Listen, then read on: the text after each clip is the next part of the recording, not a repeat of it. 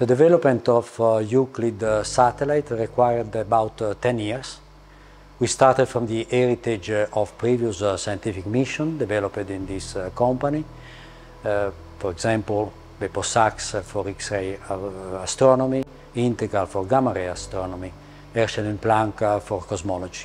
Euclid satellite is really the result of a teamwork, not only about 120 technicians and engineers in our company here in Torino, but other Thales Alenia space entity in L'Aquila, in Rome, in Madrid for the telecommunication subsystem, in Charleroi for the RF amplifier, in Cannes, in France for the environmental test facility.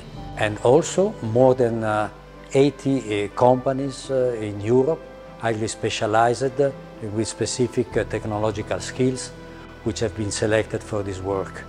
And I have to say that the interaction with ESA has been particularly positive on this project, and the cooperation between the industry, the agency, and the scientific institute is a key to the success of a mission.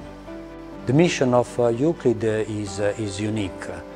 We really hope that in few weeks we will be able to start disclosing the mysteries of the dark universe. And I would like to take the opportunity to thank the large international team and the Thales Alenia Space team for the large effort done in these 10 years, the long days and long nights of work which are needed to build such a technological jewel like the Euclid satellite.